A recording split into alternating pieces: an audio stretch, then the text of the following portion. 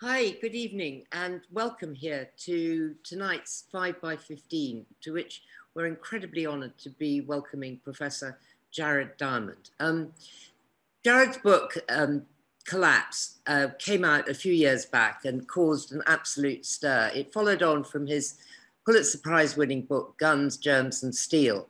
And if any writer could be said to have really changed the way people think about the world, what we do in it and how we abuse it, it would be Professor Diamond. He is one of the most influential writers that is around today and working absolutely at the top of his game.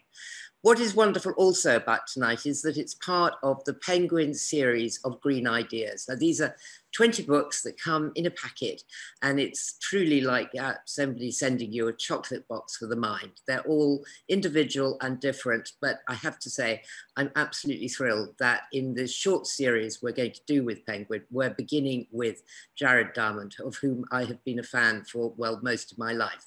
Now, the bad news in all of that is that Jared is having some problems with his Zoom. So he's going to be joining us by phone, but we'll be putting up an image or two of Easter Island, and I think you'll get the full benefit of hearing him and hearing his wisdom. Please put questions in the Q&A box at the bottom of the screen. This is a shorter session than usual because the thought was it's quite a short book and well worth reading. I can tell you it's so lucid and intelligently argued, but please put your questions in the Q&A box.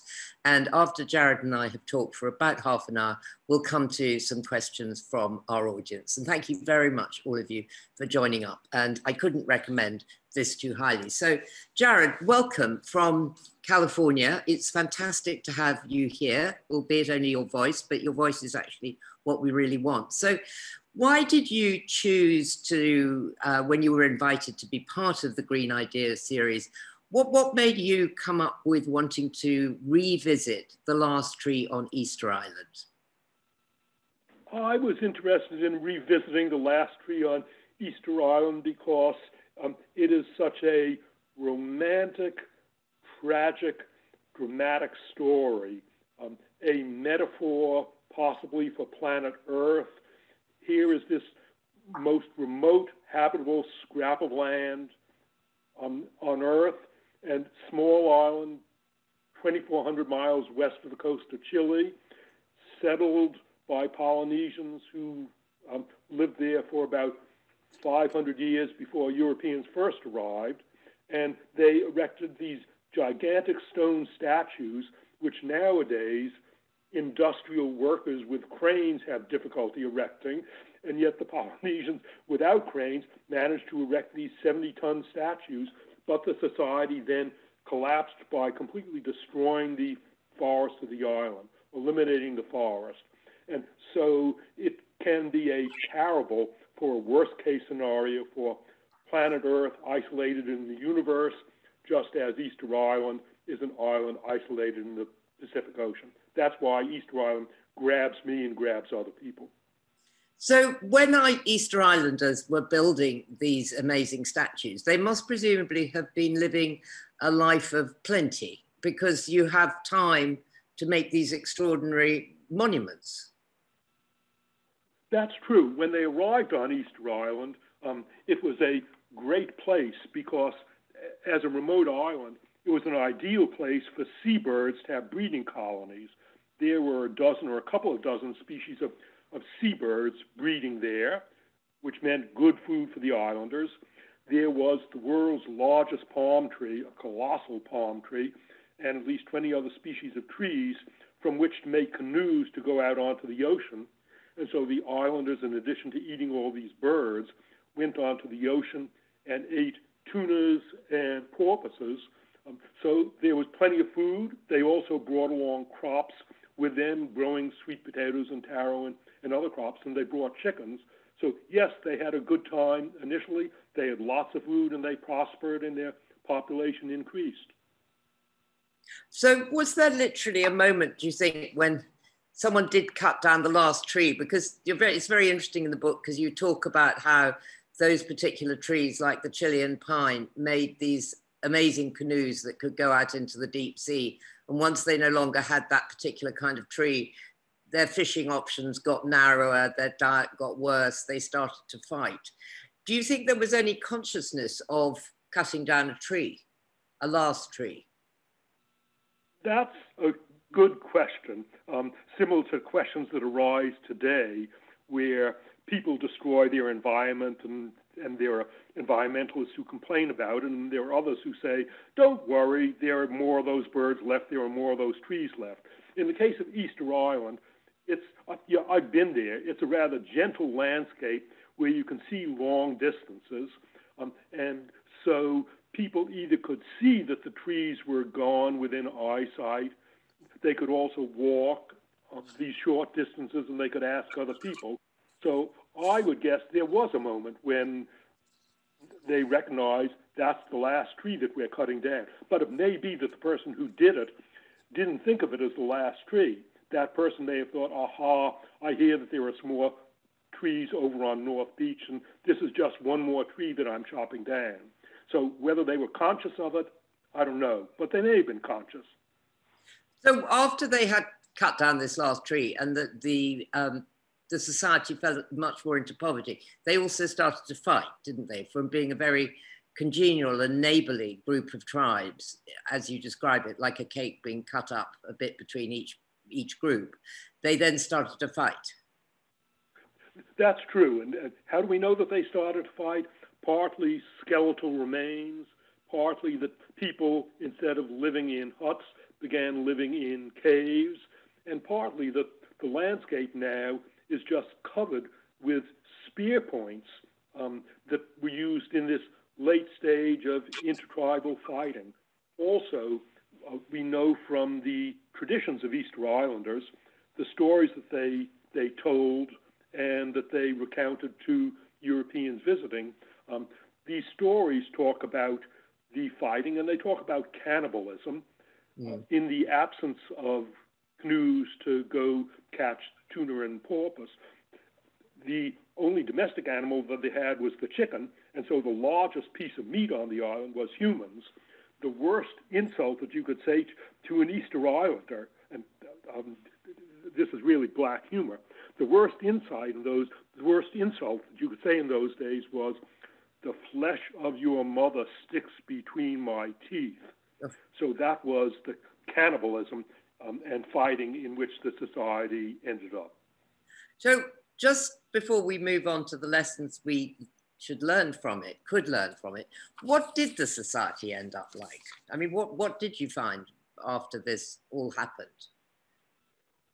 The way that the society ended up at the time that Europeans arrived, the first European arrival that is documented was a Dutch navigator called Jacob Roggeveen, on Easter Day in 1722. There may have been Spanish galleons that visited before, although there's no testimony to it. The first Roggeveen was ashore for just a couple of hours, ended up fighting and killing natives and sailed off. The first good description that we got is Captain Cook in 1774. And Captain Cook spent 4 days on Easter. His people walked all over the island. And Captain Cook described not only the big statues that Roggeveen had seen, but Captain Cook also noticed that many of the big statues had been thrown down by the islanders themselves. And so within 50 years of the first sighting by Europeans, we know that the islanders were throwing down statues. The last statue that was thrown down was sometime around the 1840s or 1850s. The reason that they were throwing the statues down is that different clans fought with each other, and a victorious clan would then pull down and break the big statues of another clan, which were the ancestral figures of the clan. So basically, the society ended up in an epidemic not only of warfare and cannibalism, but of mutual destruction of these glorious statues until by, I think, around 1860, the last statue was pulled down by the islanders themselves. Goodness, yes. And you make the point that pulling down statues is quite common today. I mean, I know when you wrote the book, you talked about the statue of Ceausescu being pulled down, but of course, everyone can think of the statue of Saddam Hussein in Baghdad being toppled and how symbolic that was. That's right. And we're going through an epoch of that now in the United States, and I understand that you may also be doing that in the UK. Within the past week, the leading general of the Confederacy, of the American Civil War, the losing side, the South, the Confederacy, the leading general was Robert E. Lee, and there was a big statue of Robert E. Lee that just within the last week was removed and was broken in half in order to get under a freeway pass. So statues that are symbolic of a culture, if that culture is on the losing side, those statues are fair game for destruction. Yes, so you go on to talk about why some cultures and societies make it as such and why others don't. And you quote the difference, say, between Greenland and Iceland, and Greenland where the Danes and the Vikings came and failed in a sense. Yeah, so it's a real challenge to understand, not just in the past, but also today. Why are there some societies that are taking good care of their environment, and why are there other societies that take bad care of the environment? We can see it today. In the past, we can see, for example, different islands in the Pacific. Among Pacific islands, some got completely deforested. On some islands, everybody ended up dead or left. For example, Pitcairn Island, famous as the island to which the Bounty Mutineers fled and took refuge. When the Bounty Mutineers arrived, there were statues on Easter Island, but there were no Polynesians. The Polynesian Society of Easter Island had disappeared, whereas a contrast case, a Pacific island called Tikopia, people were living on Tikopia for thousands of years. They maintained a stable society. They did it in some rather drastic ways. They limited their population because this was a small island. They limited the population either by preventing some people from reproducing or by driving excess people off into the ocean in canoes. But in the past, just as today, there are peoples who take good care of their environment, and there are peoples who don't care and wreck their environment. So what do you take from the moral of, or the story of Easter Island? I mean, something you said in a video I was watching of yours was, you said that a state like Montana is itself in trouble because of soil and air and water quality. Is that right? Can you say a bit more about it? Yes. So Montana is the American state with the lowest population density, I think, south of the Canadian border. It's one of the most beautiful American states. My wife and I, and sometimes our children, spend our vacations there. It's covered with forest. It has wonderful rivers with fishing. Montanans, people in the American West generally, and Montanans in particular, resent government interference. If the government tells you to do something in Montana, people either don't want to do it or they apologize that they're following government regulations. And so Montana does have issues of deforestation, but Montana is in better shape than some parts of California.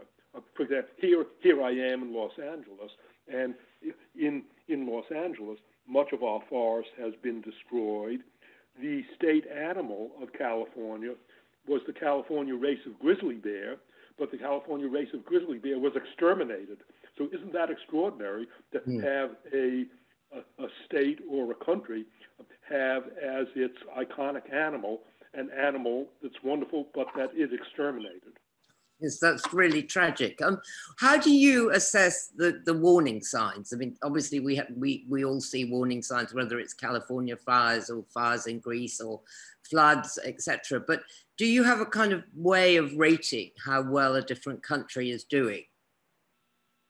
I could certainly, and other people would rate how countries are doing. There are countries that have maintained their forests. For example, Finland and Sweden have lots of forests, and their extent of forest, the Finnish forests, the forests of Finland, are extremely well managed, so that Finland's forests are not shrinking. Japan has maintained its forests by very careful forest management.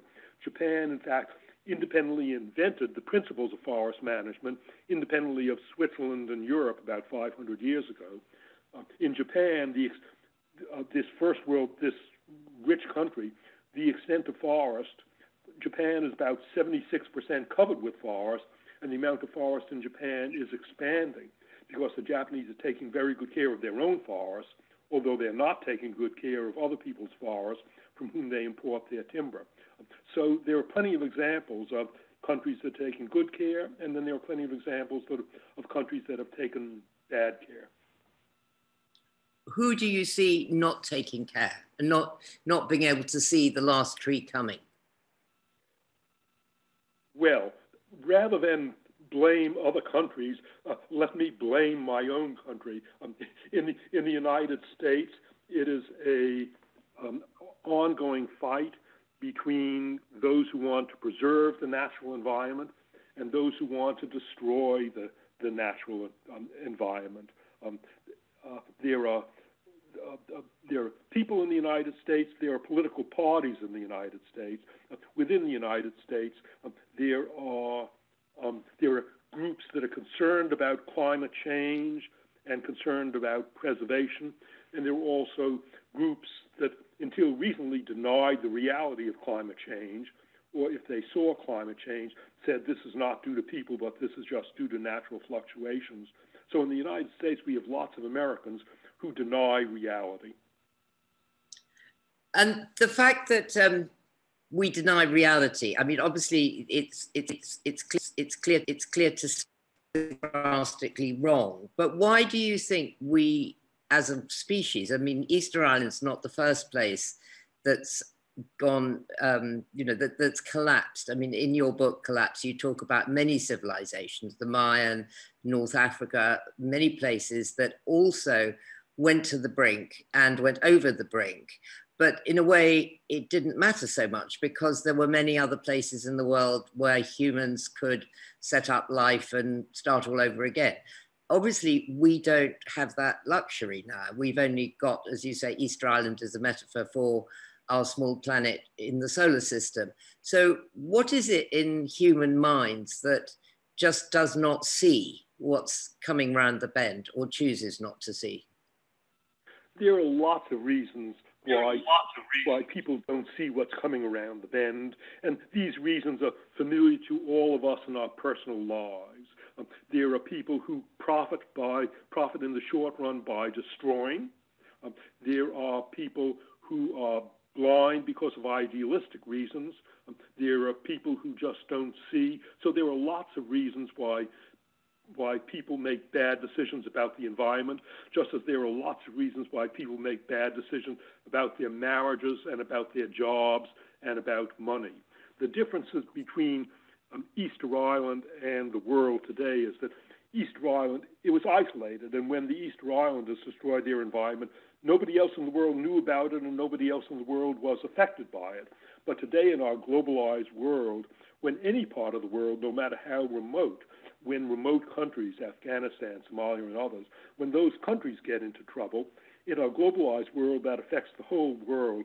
So the risk that we face today is of a global collapse. And as for the time scale of this, all of your listeners who are, so I'm 84 now, and all of your listeners who are under the age of 55 are going to see the outcome. We have about 3 decades to get onto a sustainable course, because if we've not got our planet on a sustainable course by the year 2050, this can be too late. We're not going to get on to a sustainable course. My sons, our twin sons, are going to see the outcome, and all of our listeners under the age of 50 will see whether we succeeded in managing the world's economy sustainably in a way that can go on forever, or whether we will drive over the cliff.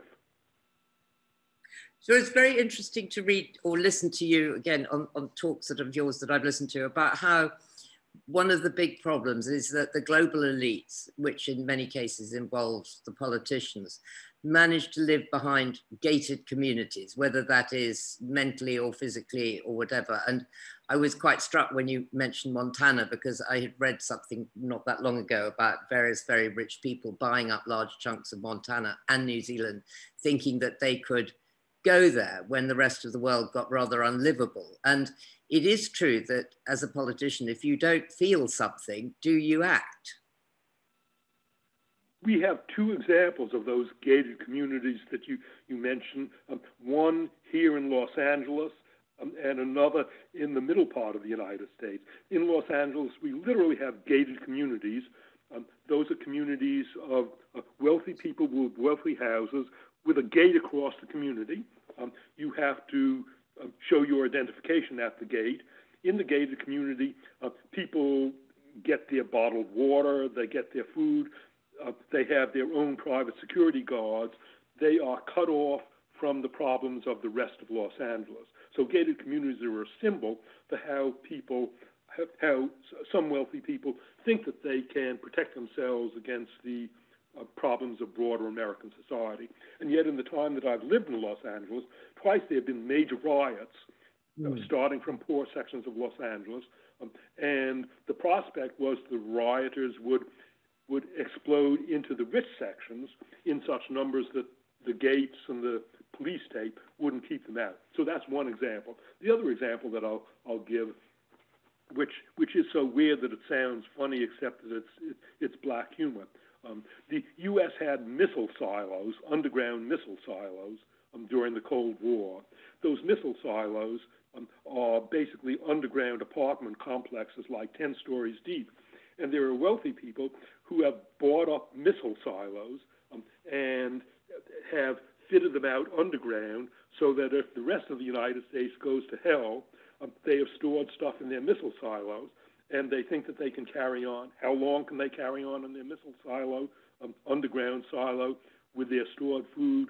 A month, a year, but they're not going to go on forever in the missile silos. But presumably it is also, I mean, I always imagined that, you know, when the fires got so bad in California and places like that, that would really start to alter American politics, and the same with global politics. And yet it doesn't seem to happen, because presumably the fires get fairly near the gated communities. What would it take for the gated community to say, actually, this isn't the way to deal with the future? That's a good question. And the picture is not entirely black. There are wealthy people and there are wealthy businesses that increasingly over the last 20 years, we talked about the bad stuff. There are lots of wealthy people and businesses that are now really concerned. For example, Bill Gates and Melinda Gates, who are now divorcing. Bill Gates and Melinda Gates, among the world's richest people, have set aside a foundation with something like $40 billion to invest both in health and environmental efforts around the world. So there are wealthy Americans who are putting a lot of money. I believe Jeff Bezos has just said that he's putting $1 billion into environmental causes. That's then one area. The other area is big businesses. 20 years ago, if you had asked me to name what I consider the most destructive, vilest agents on planet Earth, I would have named big international businesses. But in the last 2 decades, some of these big businesses have started to recognize that their own children and their employees and the state of the world and the state of their business depends upon the world being a sustainable place. And so some big businesses, such as Walmart, the large American supplier, and Unilever, the large seafood supplier, some of these big businesses have become among the major agents for taking really good care of the environment, for developing a sustainable economy, because Walmart figured out that if fisheries are not going to be sustainable, and Unilever figured out that if the world's fisheries go extinct, there goes the business on which Unilever is based. So there are actually hopeful signs. So when the pandemic struck, and you had a moment, I mean, a completely unique moment, in that the world had to start to cooperate. you know, you now see, I mean, it seemed to me very optimistic that the world is able to, in a sense, turn on a sixpence, as we might say in the UK, but turn on a dime and really do something. But also, I was very interested in, you know, your analogy about the gated communities, because, for instance, in the UK now, people of my age are about to be offered our third dose of the vaccine, when of course most of the world hasn't even had one dose of the vaccine. So what does that say about humanity, that that's how we're behaving, given that COVID is a global problem, not just a problem of, you know, running out of water in your little gated community? That's a really interesting point that you raise, Rosie. And on the one hand, it can make one pessimistic and exasperated. On the other hand, it can give one major cause for hope. So COVID, compared to climate change, and compared to resource depletion, and compared to inequality, COVID, about which we are so wrought up, COVID, frankly, is a minor problem. Suppose everybody in the world got infected with COVID. The death rate from COVID is 2%. So the worst case scenario is that COVID may kill 2% of the world's people, whereas climate change has the potential for undermining the lifestyle of everybody on Earth. And similarly, resource depletion has the potential for ruining the lifestyles of all of us. The thing about COVID, climate change kills slowly and indirectly. People don't die directly of climate change. Yes, in the heat wave, some people die, but most of the deaths due to climate change are the indirect effects from the depletion from the reduction of food production and from the destruction of coral reefs and tsunamis. So 200,000 Indonesians drowned in a tsunami. They didn't say we drowned because of climate change. They said we drowned because of the tsunami. But why did the tsunami sweep inland? Because the coral reefs that protect the coast of Indonesia were getting destroyed. COVID kills visibly and kills quickly. If you are going to die of COVID, you'll die within a week, maybe within 2 days. There's no doubt that you died of COVID. And so COVID has galvanized people's attention. People are also, at least some people are starting to realize that no country is going to be safe against COVID until the whole world is safe against COVID.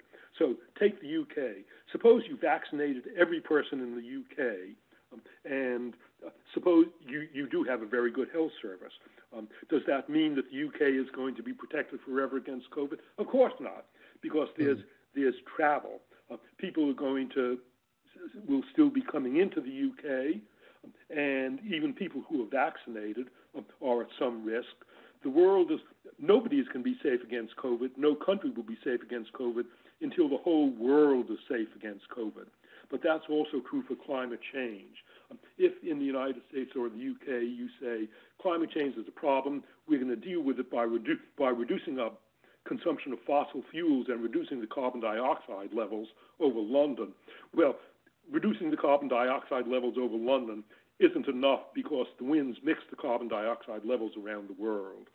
And so climate change also is a global problem requiring a global solution.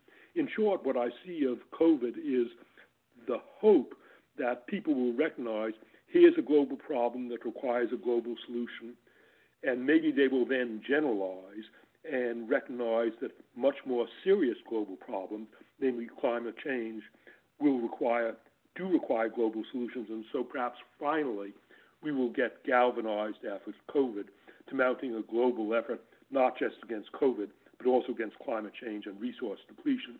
And that's my best case scenario. So just before we begin the questions, which are coming in thick and fast, and do keep sending them, do you think we have in any way the right structures in place, such as the COP, the climate, the conference of the parties, the biodiversity conferences? Do we have the right structures in place to start to deal with this? Sure, we have the right structures.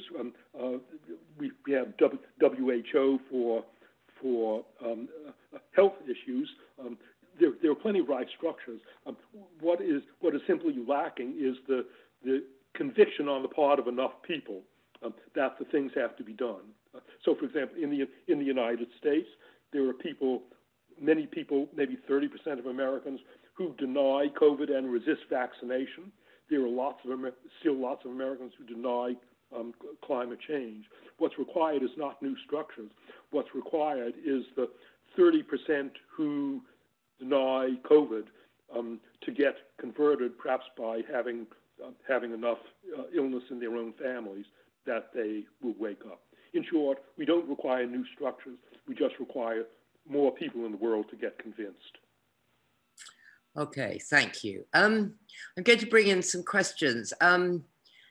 David Oakley Hill asks, what's the most powerful argument or incentive that we can use to stop big business cutting down rainforests, which, as he says, support so much of the world's fabric of biodiversity? What's the most powerful argument that we can use, David, to convince people not to chop down rainforests? There are many arguments, but one of the arguments, and this is a strong argument, is that rainforest generates climate. Rainforest is not just beautiful with monkeys and beautiful birds, something pretty to look at. Rainforest is a major generator of climate. And so the destruction of the Amazon rainforest, the ongoing destruction, is creating spreading drought in Brazil and drought in the Amazon basin. So a strong argument for convincing people to stop cutting down rainforests is that this is bad for people. It's not just bad for pretty birds, but it's bad for the livelihood of people, and it's bad for agriculture in the Amazon basin. Thank you. Greg Jan asks, in 2018, the Intergovernmental Panel on the IPCC, Intergovernmental Panel on Climate Change, said that we only had until 2030 to cut global CO2 emissions in half in order to avert catastrophic climate change. So he's picking up on your point when you said we've got 3 decades. He's saying, don't we only have 9 years in which to, quote, get our act together? Good question, Greg. Do we have 9 years or do we have 30 years? It's difficult to make the prediction because in the case of climate change, there are amplifying factors. As the world gets warmer, will the Greenland ice cap and will the Antarctic ice cap suddenly collapse, in which case things will get worse in a hurry? Or will the Antarctic ice cap carry on for a while, in which case it's slower? Do we have until 2030 or do we have until 2050? I use the number 2050 as a rough number because at the rate that things are going, the world's fisheries, the world's forests, so many things are getting depleted that we'll run out of them in about 30 years. So, I think of the year of 2050 as our drop-dead deadline. But it's true that if we don't have climate change fixed by the year 2030, what one can say, Greg, is the sooner we solve climate change, the easier it will be, and the longer we wait, the harder it will be. Yes, absolutely. And again, it comes back to the sort of short-sightedness of certainly politicians in your country and our country who have their eye on the next election so quickly. So it's such a short timescale. Linda Bond sends in a good question here. Since those who benefit most from destruction, e.g. get the money, are financially able to avoid many of the consequences, it appears that the burden of beneficial change in our processes is in the hands of the rest of us. So her question is really, how do we best act to make changes when those with the financial capability to help are often unwilling to do so? And I know you mentioned the Walmarts and the Unilevers, but I guess she's also thinking of people like Bolsonaro and other people that are really not doing very much to help. Right. I'd answer Linda's question in 2 ways. What can people in rich European and North American countries do in their own countries, and what can we do for the rest of the world? In our own countries, this is more an issue in the United States, I think, than in the UK. The turnout of Americans to vote in elections is shockingly low. I don't know how bad it is in the UK, but the most recent presidential election of 2020 had the highest turnout of any modern American presidential election. It was somewhat above 60%. It might have been as high as 70%. But 70%, that's ridiculous. That means 30 to 35% of Americans couldn't be bothered to vote. Whereas in countries like Italy and Indonesia, 93% of Indonesians turned out to vote for the first election. Well, first democratic election. So one thing that we can do is vote. If we don't vote, because the parties differ in their policies, if 30% of us, 40% of us don't vote, of course we're likely to end up with bad policies. That's one thing. As for other countries, the world is interconnected. 5 countries or entities control something like 65% of the world's resources, and those entities are Europe, including the EU, including the UK as a recent part of the EU, the United States, Japan, China, and India. Those 5 entities control something like 65% of the world's economy, which means that if those 5 entities would agree among themselves about policies for climate change, for example, they could then require the other 35% of the world that did not want to cooperate if they want to trade with UK, Europe, Japan, India, China.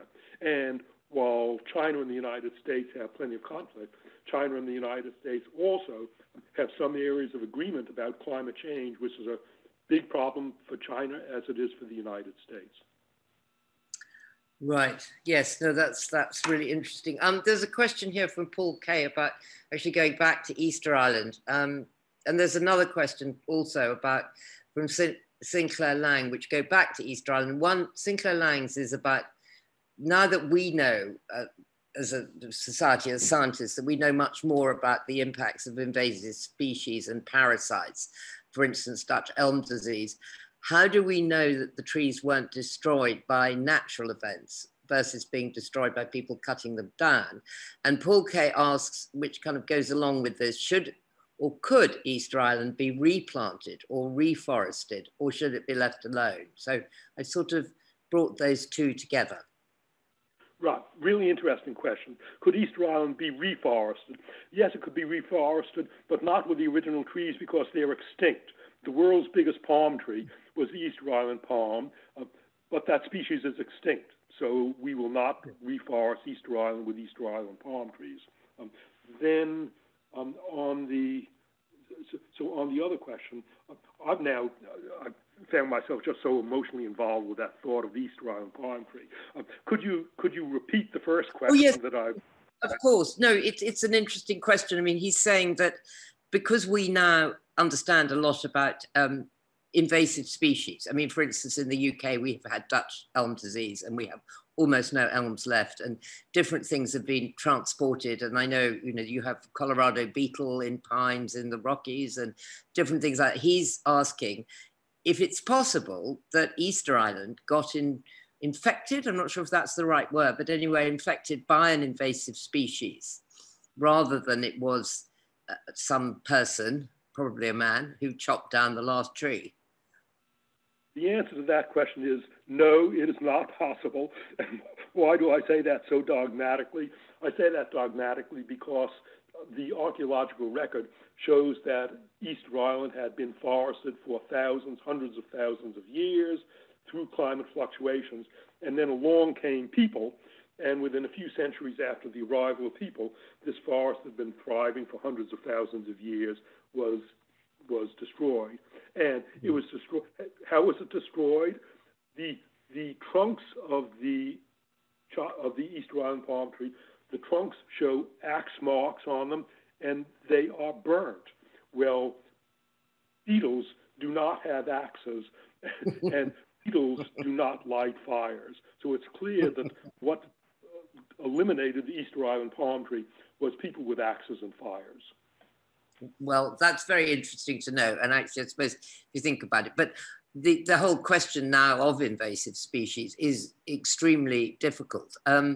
So there's an interesting question here, which we're sort of coming up to our 3/4 of an hour, and it's a big, broad question. It's from someone called JM, who might or might not be Jim, I don't know, but I'd like to say thank you for this question, you said Brazil's economy would be humongous if its natural resources, which benefit us all, had a monetary value. So that is that's a very big question about how we value nature. In the UK, we have recently, the government, the Treasury, in fact, commissioned a report called the Dasgupta Review, which set out to look at the economic value of nature and what we were losing and what, in a way, we owed to the earth and the soil and the sky and the trees, etc. So do you think that that is a good way for the world to go forward? I mean, obviously it would start to include carbon taxes and different ways of assessing the value of anything from the food that we eat to the clothes that we wear. Jim, you raised, that's a really great point that you raised, Jim. The term that biologists apply to the effect that you're talking about is what's called ecosystem services. That means that natural ecosystems provide services. They do things for us people, and they do things at no cost. For example, streams, rivers, and the plants in rivers and the microorganisms in rivers, those are what generate clean water. Or earthworms. Earthworms generate soil. In China,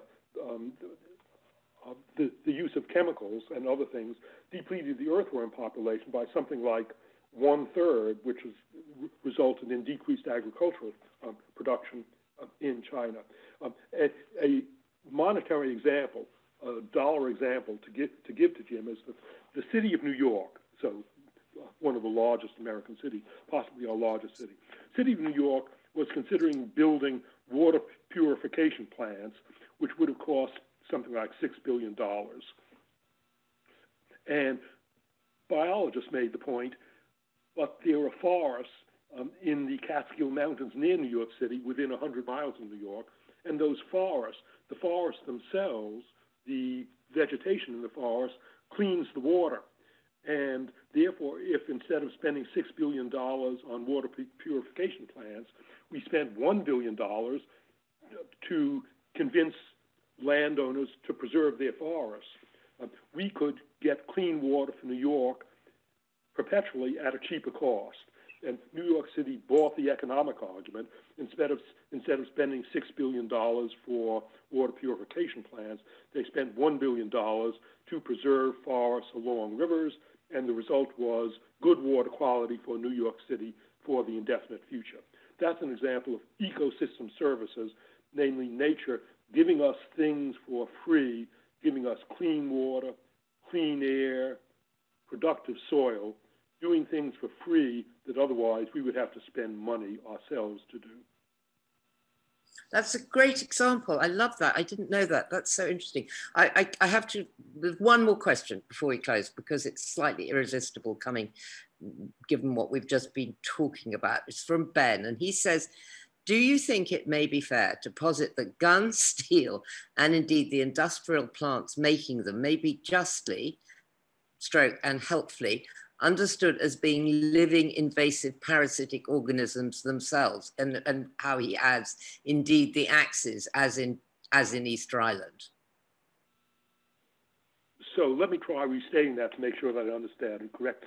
Should we think of steel? Well, could we think of guns as a way as being like an invasive species because they have altered the world to such an extent?